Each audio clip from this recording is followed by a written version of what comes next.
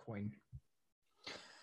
My answer to that is take this video, tweet at Peter Schiff, at Simon Dixon, twit, and ask Peter Schiff if he's willing to come on Bitcoin Hard Talk, and we'll discuss it person to person. So I don't want to speculate on why he's given such a distaste to Bitcoin.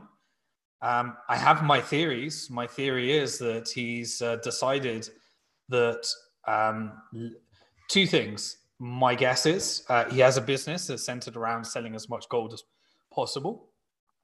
And I think he started to notice that people were selling their gold and interested in Bitcoin. And so this immediately started him thinking. Now, I created a video a while ago in one of the AMAs. It was called Who Not to Trust in Crypto. And I talked about the behavioral finance and how different psychological techniques drive you around a narrow vision where you delete all of the information that doesn't back up your belief.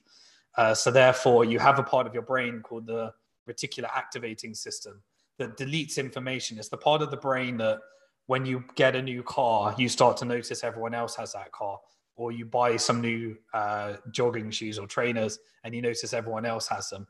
That's the reticular activating system. It's also the part that deletes the fact that you could be focusing on whether your heart's pumping right now, but your brain just ignores that and does it anyway. So we all have this in our brain. And I think Peter Schiff has triggered his reticular activating system, RAS, for two reasons. One, I think he originally started to notice that gold sales were starting to actually, people were diversifying. And so that started to annoy him. Then the reticular activating system triggered off. So he started to see everything that make him believe that Bitcoin is bad, gold is good, when reality is they're ultra complementary. There's things that gold can do that Bitcoin can't do. There's things that Bitcoin can do that gold can't do. And they're actually very important diversifications of each other. The other thing is, I think he started to notice that the more he hated on Bitcoin, the more attention he got. The more he talked about Bitcoin, as Bitcoin became such an attractive topic.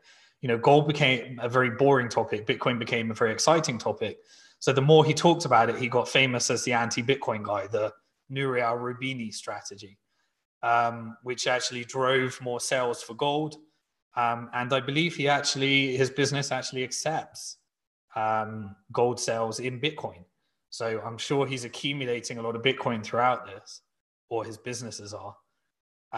And it's a great way of accumulating more Bitcoin. So I don't fully, that's one way of looking at it. Or you could just say that he's shut off from the possibilities, or maybe we're all just crazy. And he's right, time will tell. But yeah, invite him on the show. We'll talk it out. That's the whole concept of Bitcoin Hard Talks, by the way. I keep saying Bitcoin Hard Talks, Bitcoin Hard Talk. Get in that habit. The reason we created the show is because I didn't necessarily want to just invite people that already love Bitcoin and we can talk about Bitcoin.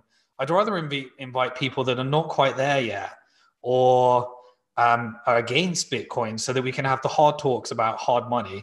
And really, we can use it as an educational experience to understand what stops people getting into Bitcoin, so that we can try and support more adoption and help more people by understanding what is actually the reasons that's stopping people. Love to have Peter Schiff on the show, so tweet him, copy me in. Maybe you can take a soundbite out of this video, and maybe that inspires him to actually come on the show. But Azad, we'll give that as one of your tasks to try and get Peter Schiff on the show, and we can debate it out.